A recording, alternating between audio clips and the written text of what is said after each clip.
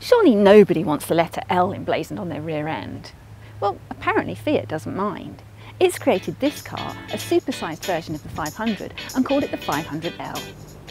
Fiat is cashing in on the popularity of the little 500 by creating a whole family of cars with this name. The theory's sensible.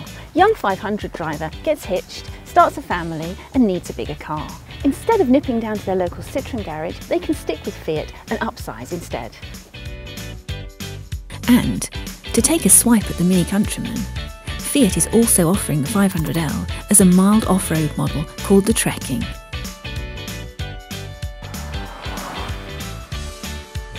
At launch, 4 engines are offered, 2 diesels and 2 petrols, and none of them can be called punchy. Not even this one, the 1.6 104 brake horsepower diesel. Added to that, the 500L does have rather unresponsive handling. It's a bit wallowy in corners, and the ride does feel a bit bouncy. So the overall verdict on this front is that it's pretty poor in comparison with the Ford B-Max and the Mini Countryman.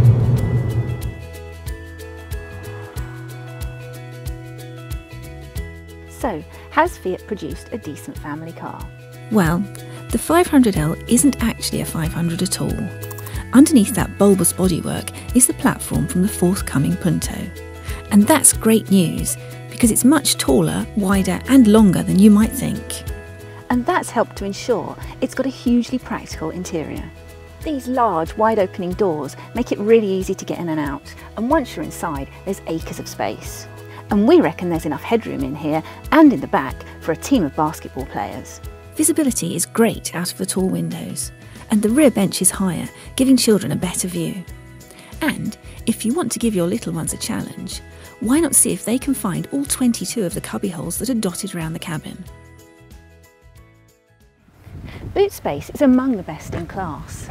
We measured it at 320 litres up to the window line, and that was with a space-saver spare wheel fitted.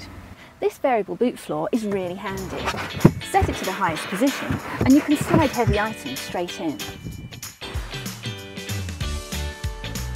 One advantage of these low-powered engines is that the 500L is actually really good on fuel economy.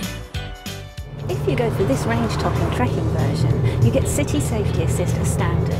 The 500L does look pricey against budget alternatives like the C3 Picasso, but starting prices are about £1,600 less than the cheapest Mini Countryman.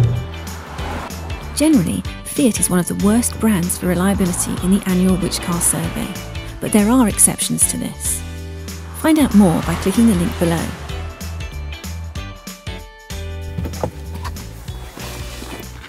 So, if you've outgrown your 500, should you go for a 500L? If you want a family car with really good performance and handling that makes you grin, go and see a Ford dealer. But if the things you value most are practicality and style, head to a Fiat dealer and tell them to make it a large one.